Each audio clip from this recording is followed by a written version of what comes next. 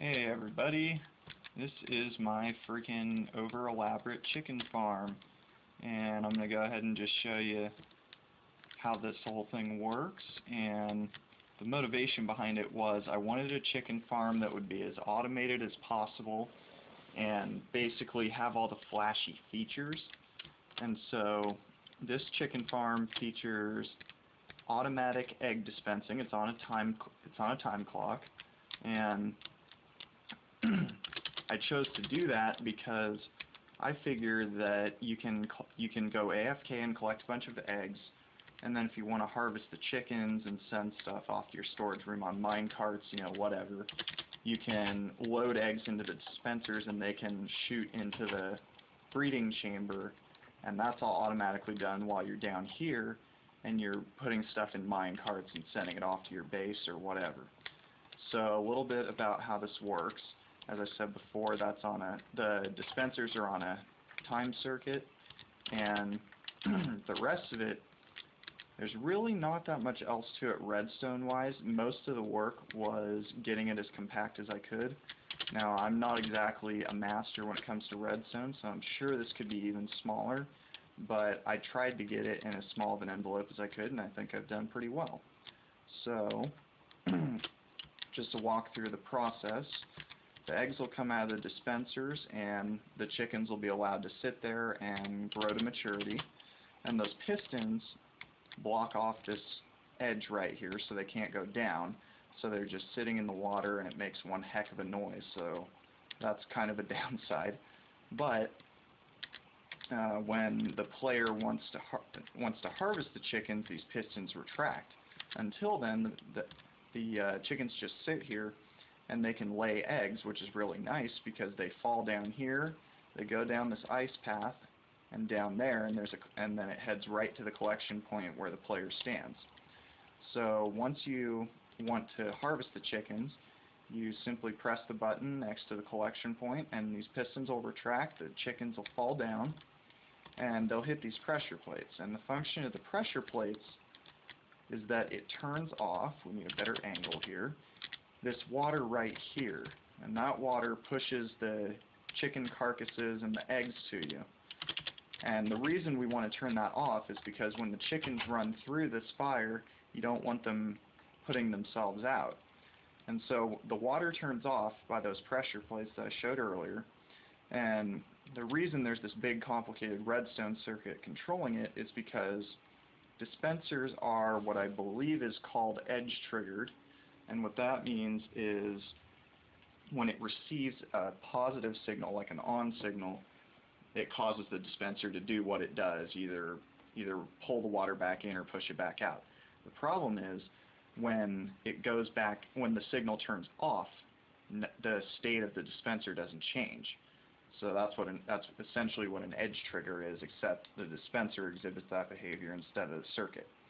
So the whole reason for this complicated circuit is to make it's almost like a T flip-flop in a way, and essentially these pressure plates stay on for long enough even after the chickens come off them to compensate for the rest of the chickens getting there and if there's any gaps. So I had to add a lot of pulse delays and pulse extenders and crap to get this all to work, and I've got it pretty reliable. And so when the chickens come here, this is the part that I had to compromise on with this farm. Usually I like the farm to be 100% automated where you can stand right at the collection point completely AFK. You don't have to have anything special with you, and the chickens would just cook themselves and everything would be awesome. That's not how this works, unfortunately. The most reliable way I found was to hold a piece of wheat, because as we all know, the chickens are attracted to wheat. So what that does is it causes them to walk through the fire indiscriminately, and the function of these two fence posts here, you'll notice the one behind it is netherrack, although you can't see it very well. Excuse me, nether brick fence, and that's to prevent it burning from the fire. This wooden one right here is far enough away that it won't catch. And the function of those two fence posts is to kind of fool the chickens into thinking that there's ground there, but the reality is they'll fall right through the middle, burn up, and then the way the circuit works is hopefully once the last chicken crosses off the pressure plate, the chicken will die before the signal has time to get here. And I found in testing that probably 98% of the time that's the case, so I'm very happy with that result. This fence gate has a dual purpose. It holds back the water, and it also prevents the chickens from coming out, which I found to be a huge problem that I didn't anticipate. And so I make good use of ice in here. It delivers the items very quickly. The stream off to the right where I'm looking, is for the eggs. You'll notice that it goes back there, and it comes down from the water that pushes the chickens over. And so it's a very nice way to split up the eggs from the chickens. And the end result is that you get a crap ton of eggs and a crap ton of pre-cooked chicken. So no furnaces, no nothing. And let's see, what else do we need to show here? This pressure plate is for the sole purpose of opening the door. It serves no other purpose. If we go up here, this is where you load the chicken eggs into the dispensers.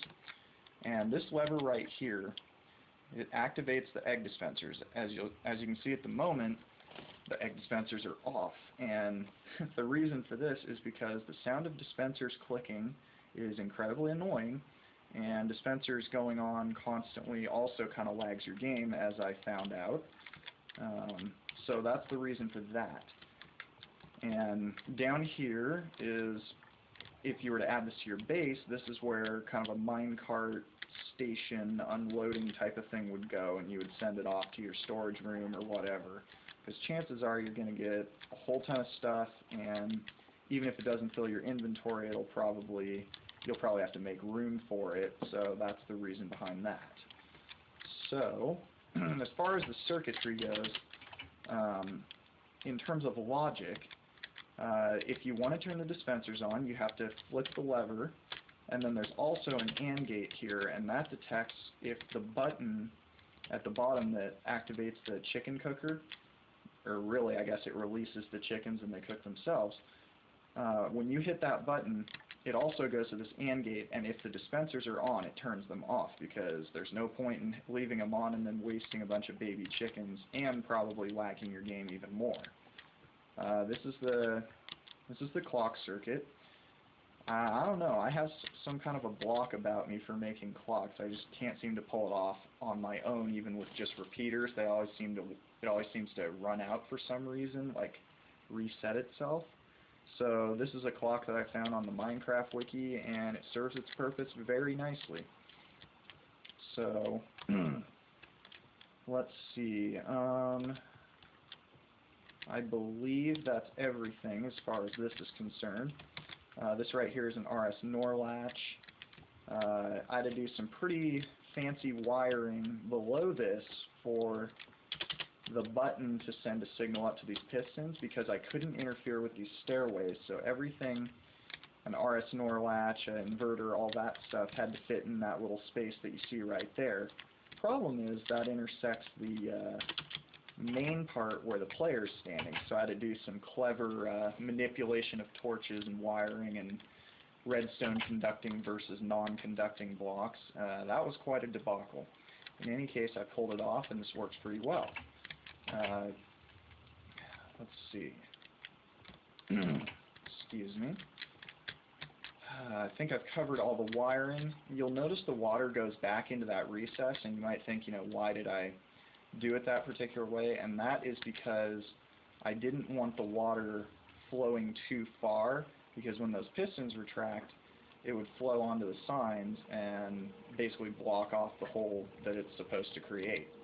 Now, I don't believe that would be an issue anymore, or actually I know it won't, because you'll notice I changed it so that the water flows down a block here. That allowed me to pull it up a few spaces. The reason I didn't pull it up all the way and make it super, super compact is because through experimentation I found that you'll notice how the water level kind of goes up along this line. When you get around here, the chickens start to squeeze into this space here, and they don't really go down very effectively. And unfortunately, these half slabs are necessary by the nature of the design, because if they weren't there, the chickens would just jump right over the pistons, as I found out. So this is probably the best compromise I could come up with, and I gotta say it actually works pretty well, and I managed to fit in all the redstone, so I guess I'm not complaining. And you'll notice you can actually see all the circuits and whatnot through here. That's because this is in creative mode, and I haven't implemented it in my real world yet, my actual survival world. And the reason I'm going with all this glass and stuff is just so I can see everything and show you guys. In my real world, my personal kind of policy is any redstone should be hidden from view, at least when the player is just normally using the machine. That's kind of just the way I do stuff. I had to make a small compromise on that one because there's this torch here. Now, obviously you can't see it unless you're really looking for it, but it's, you know, kind of irks me a little bit because that's how I play. Whatever the case, I'm still happy with the result.